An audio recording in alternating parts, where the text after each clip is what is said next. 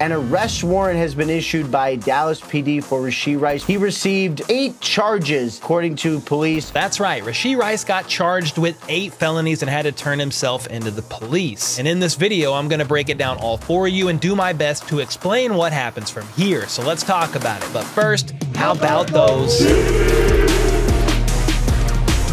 Okay, to start things off, here's a quick summary of everything that's happened up until this point. Back on Saturday, March 30th, a Corvette and Lamborghini were seen racing, speeding on a Dallas freeway when they lost control of their vehicles and caused 4 other cars to crash along with them, which was 6 vehicles in total that wrecked, and 4 people were injured, with initial reports saying they were just minor injuries, although 2 were taken to the hospital for these injuries. Then the drivers of both vehicles, along with those inside both vehicles, the Vet and Lambo, all fled the scene, and it was quickly discovered that Chiefs wide receiver Rashee Rice was involved. The Corvette was actually his, and he was renting the Lamborghini himself and reportedly driving it, which he confirmed later. And a side note to this is, when they fled the scene, the police report said they left behind some marijuana in both vehicles, credit cards, a $16.5 thousand check, God, that's a lot of money, a diamond chain, and the playbook for the Kansas City Chiefs, not the playbook. Anyway, after this, Rashee sought counsel, and that was lawyer and Senator Royce West. West then spoke to the media last week about it all, officially confirming Rice was indeed driving the Lambo, and he said he reached out to the Dallas PD on Rice's behalf Sunday evening, which would have been the day after the crash, March 31st. And as of last week, they had met with the police department 2 separate times and mentioned that Rice has fully cooperated with the police department and has responded to every question asked of him by the police and will continue to cooperate with the department all throughout this process. Rice himself confirmed as much via a social media post of his own on April 3rd, saying he met with Dallas PD investigators and takes full responsibility for his part in the matter, noting he will continue to cooperate with the necessary authorities, apologizing to everyone impacted in the incident before signing off. His lawyer then continued in that media presser saying that they are reaching out to all the victims and Rice is going to do everything he can in his power to bring the lives of those affected back to as normal as possible. Senator Royce West concluded by saying the situation is ongoing, let it all play out, but did mention we may hear from Rice this week. And while I'm not sure if it's going to be Rice formally speaking in some capacity or not, we did get an update to this situation on April 10th around 5:30 p.m. Central, and that is an arrest warrant was issued for Rashee Rice in connection to his involvement in the crash. And this means Rice had 24 hours from the time of the issued warrant to turn himself into the police.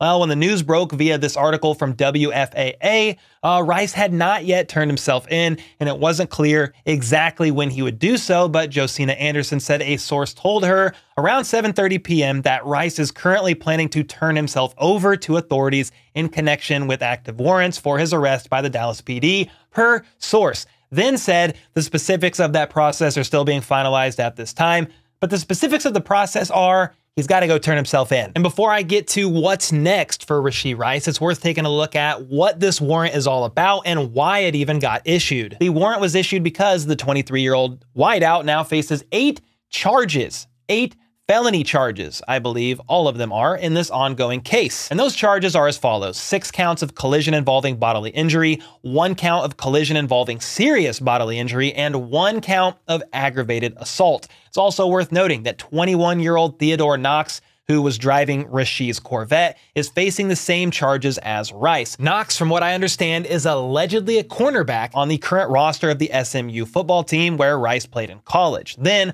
all the passengers that were in both of these vehicles will not be facing any of these charges. So that leaves just Rice and Knox facing 8 charges per the Dallas PD. And the reason for these charges is most likely due to the injuries sustained by the victims. 4 people were injured, but 2 of the crash victims were taken to the hospital, with one of them reportedly sustaining a big laceration to her left eye that required several stitches.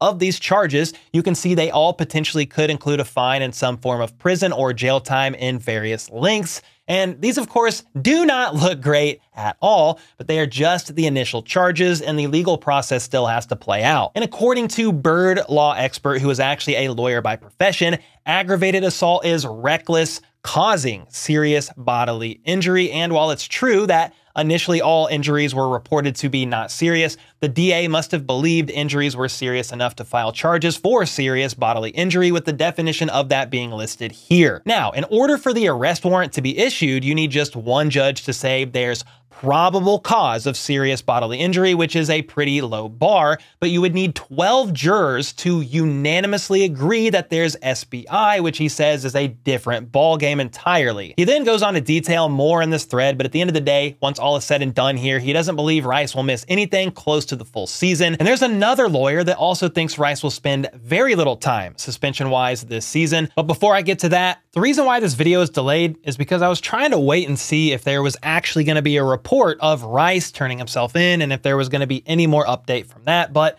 it's been almost 24 hours exactly, no news, so I'm just going to have to assume Rice is turning himself in, because why the heck would you wait and have the police have to come and get you? He's already been in contact with them multiple times, has a very smart lawyer. He's not going to do anything stupid here. So we're just going to have to assume that he has indeed turned himself in, or he will be doing that very soon. So whether he turns himself in very soon or already did, the question is, what's next for Rice, and what does this mean? Well, Drew Davenport, a practicing defense attorney for 23 years, weighed in on the subject as well via a X thread, a Twitter thread, and I feel like it's so good that it's worth summarizing here. First, he said, don't read too much into the warrant being issued. This is merely standard protocol that gets drummed up by the media. He did find it odd they issued a warrant when Rice has already retained counsel, but again, don't stress about the warrant. Even with these second or third degree felony charges, Drew's concern went from a 2 all the way up to a 4, because from what we all know and understand, Rice has no priors, and that's a big factor. He then said he will turn himself in, which he did or will turn himself in very soon, and be processed without spending much, if any, jail time. The case will then be set for an arraignment where he will plead not guilty. At least that's what this guy says. So, okay, he'll plead not guilty, and then the case begins. Drew thinks this should all be done before the season, noting felony cases can take longer, but expects Rice's team to move quickly and try and get this over with ASAP. The charges are sort of worse than expected, where you don't really want to see the charge of aggravated assault, or multiple charges for that matter, but the fact that multiple people were involved makes the multiple counts pretty standard. At the end of the day, he does not think Rice will get much of a suspension. Before all these charges, he thought he would get 0 games suspended. Now, he's leaning towards 1 to 2 games and thinks this will all ultimately get pled down to a couple misdemeanors, a suspension, and a hefty restitution bill, and does not see Rice as having a real major issue here. Sure, the charges are serious, he's not downplaying that, but predicts Rice will have a nice long career with Patrick Mahomes in front of him once all is said and done. So yeah, I think this is most likely how things will play out. The charges will get pled down,